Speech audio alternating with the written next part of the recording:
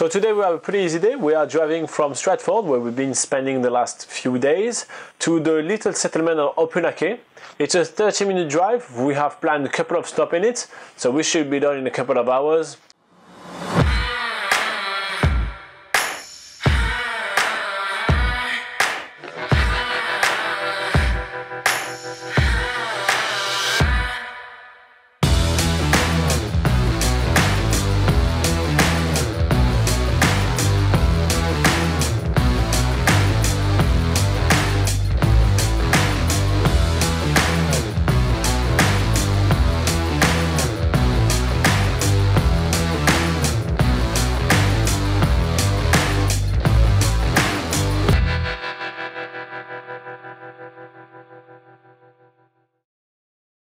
We are making our way to Opunake.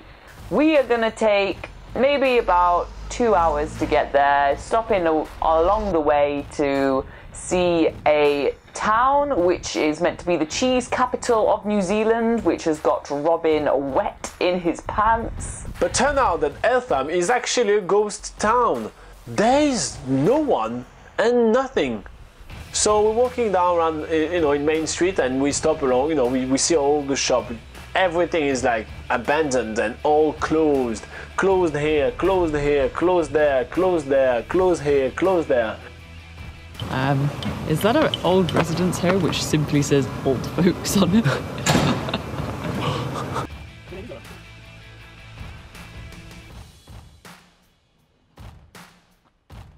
The story of Eltham and why it is so popular is basically because there were a Chinese guy called Chu Chong, which came in New Zealand in the late 1800s, and so he arrived from China, where milk and dairy products were absolutely not popular this time, and he was like, hey, I kind of like milk, butter and cheese. I think that's going to be a great thing for the world, and this is going to be a great industry for New Zealand. So he was like, hey, my sister, my brother, we're gonna export that to the world. So he bought a big farm here in Eltham and industrialized it, making it like, all the process much more automatic and mechanical, so you can produce bigger quantity at cheaper price and start exporting it. And I think it's in 1892 that he actually sent the first butter to England, starting the New Zealand dairy industry, which is now the biggest industry in the country. And so we learned that a few days ago when going dairy farming. I think that's a story. I'm probably totally wrong. Since those days, it looks like the place hasn't been touched.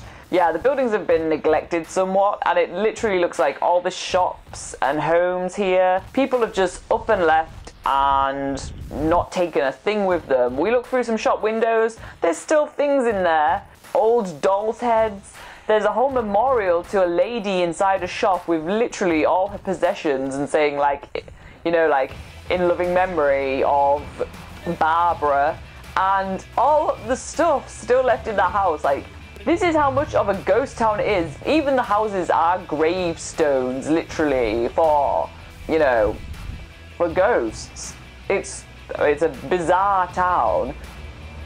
I am looking for the cheese of Eltham. I will be finding some cheese here. I have heard it's a great cheese town. I will find cheese. Are we gonna find cheese? Yes. Will you find cheese? I can't find cheese, but I think you'll be able to. Do you have cheese?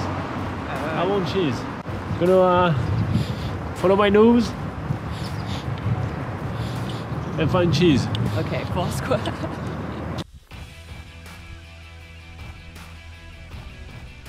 Hey man, looks like you got a lot of cheese right here, or at least you got the milk.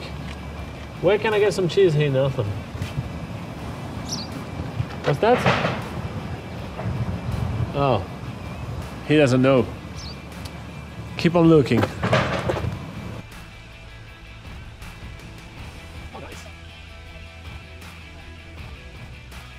So we arrived inside the cheese bar, and well, that was not what I expected. There is no bar. There is no one kind of serving you. There is no super fancy cheese. It's basically everything that is already in the supermarket. Yeah. I mean, what noise does Dream Shattered make? Because that's basically the soundtrack you should be playing right now. Gonna try some cheese. All together on the same cracker? Oh no, like bite them individually. What the hell? I'm sorry, I'm not usually picky about things I see in New Zealand, really. Like, everywhere we've seen so far has been pretty awesome, but I'm sorry, this cheese bar is disappointment. So let's move on to the Hollard Garden. For once in New Zealand, we are driving down a straight road and we hear a just bang. That bang sound is the sound of metal wheel touching ground where tyre is meant to be in between. The tyre has exploded. Robin's phoning the roadside assistance, having issues there, but finally the message gets across where we are, that we need someone to come and change our tyre. Usually if you've got a small camper van or a car, you can change the tyre yourself. It's a job everyone should learn to do if they are a driver. But we have been advised with this massive camper van, with this massive motorhome, not to do that ourselves. There's a special way of doing it. That's not pretty, is it? Pretty good job. Yeah. The mechanic is done. He's like, hey, here's your paper slip for the car. Get the bolt checked within 100 kilometers. That's the law. So we arrived at the Hollard Garden, which is one of the 3 most prestigious gardens of Taranaki, which were created and maintained during its lifespan by Bernie Hollard. There's some fantails, which aren't actually that scared of us, so we get some cool little pictures of those guys. And we are following the fantails, and to my surprise, there are plants and flowers in bloom during winter. To me, I thought flowers didn't bloom in winter, but camellias do, so this is a surprise and a welcome surprise. More pictures and more plants because Laura loves plants. We end up at the Hollard Centre. This is a building with some like vintage stuff in there, but the real draw to the Hollard Centre is the complimentary tea and coffee.